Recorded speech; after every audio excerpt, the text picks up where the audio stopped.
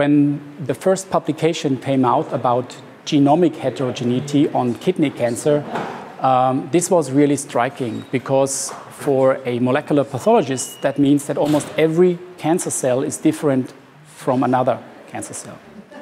And what I'm interested in is how does this genetic heterogeneity lead to probably a potential proteomic heterogeneity? So is this kind of heterogeneity really found also on a proteomic level?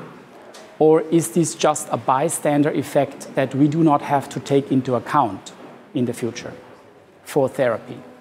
Genomic and proteomic heterogeneity is bringing us into a dilemma because we have to cope with the fact that the tumor behaves like an organism that is capable of reacting to treatment. So, and what we have now seen through many different studies from others and from our own data, that when you treat a tumor patient with a certain drug, that there are escape mechanisms of this tumor and the patient upon this treatment.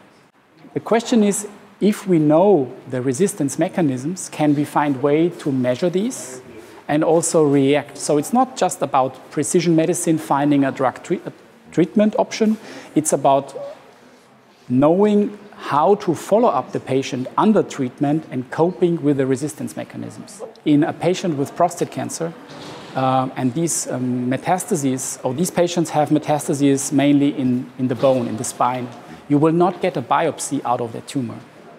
And let's say there are different, or these tumors are heterogeneous, then you would have to take even different bone biopsies. So this is not possible. So we have to find a way to do either a liquid biopsy, but then the question is, what do we look, and is it representative? So I think that we have to do our homework first and get to know from model organisms, and by doing clinical studies, we have to know what happens and then find ways to measure this. So what I would like to show is the proteomic heterogeneity of prostate cancer patients. And what I was interested in is, if I take a small biopsy of a prostate cancer, how representative is it for that particular disease? So we would like to know what is, first of all, the technical variation and what is the biological variation within each tumor and from patient to patient.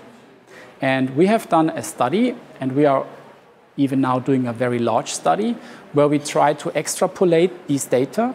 And what we have found is that the intra-tumor heterogeneity is by far higher than the inter-patient heterogeneity when it comes to the variation of the results. Yeah?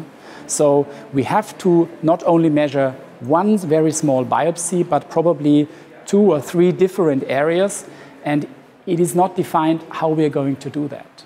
But first of all, I have to measure it and have to look at the data and then learn from the data to make any assumptions.